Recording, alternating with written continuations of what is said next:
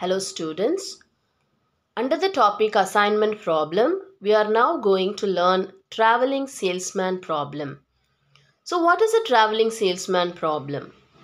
A salesman normally must visit a number of cities starting from his headquarters. The distance or time or cost between every pair of cities are assumed to be known. The problem of finding the shortest distance or the minimum time or minimum cost if the salesman starts from his headquarters and passes through each city under his jurisdiction exactly once and returns to the headquarters is called the traveling salesman problem.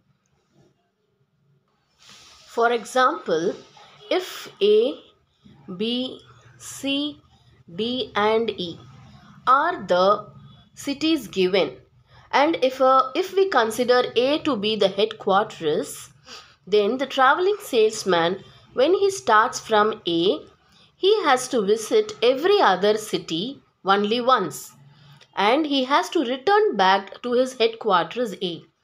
So, if, for example, if he visits city C from A, then he has to visit a new city, either B, D, or E. Maybe if I consider it to be D, then he has to visit another new city, B or E. So, if I take it to be E, for example, then he has to visit B and then he has to return back to his headquarters A.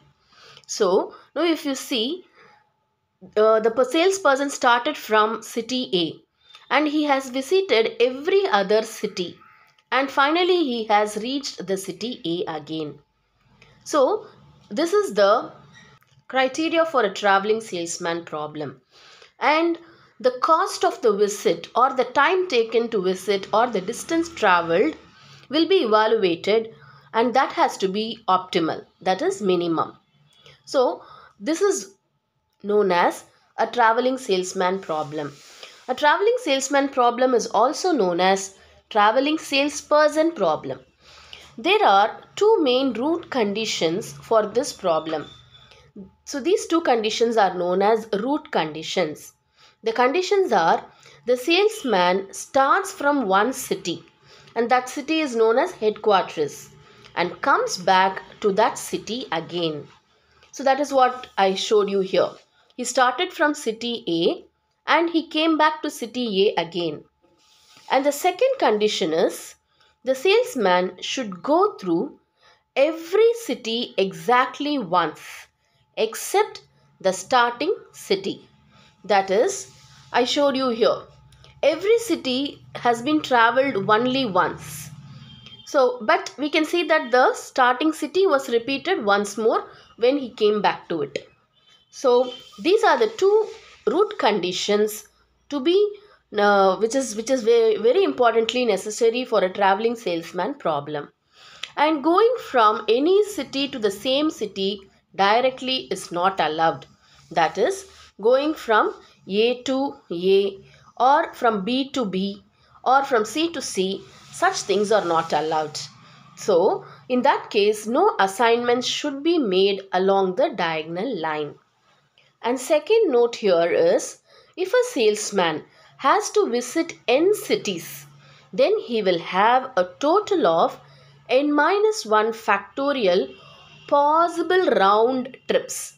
So the number of possible round trips that a salesman will take to visit n cities is n minus 1 factorial ways. This may appear in 1-mark questions. So now here we have the steps to solve a traveling salesman problem. First of all, what we have to do is we have to assign all the diagonal elements as infinity. That is, assigning an infinitely large element, infinity, in each of the squares along the diagonal line in the cost matrix. So that is the first step. After assigning infinity along the diagonal, we have to solve the problem as a routine assignment problem. So how we used to solve an assignment problem? In a similar way, we have to solve the problem. So after solving, we have to scrutinize the solution obtained to see if the root conditions are satisfied. So what are the root conditions? Just now we saw we have to begin from one city which will be the headquarters, and we have to return back to that same city. And second root condition is the remaining other cities should be visited only once. So these two conditions are must be satisfied. So that we have to scrutinize. So we have to check for it. So when we check like that, if the root conditions are satisfied, then we have to calculate the optimal solution. That is, the solution of the assignment problem becomes the solution of the traveling salesman problem also. If the root condition is not satisfied, then we have to assign the next smallest element instead of 0. That is, check if the root condition is satisfied again. If it is not so, then assign the next higher element.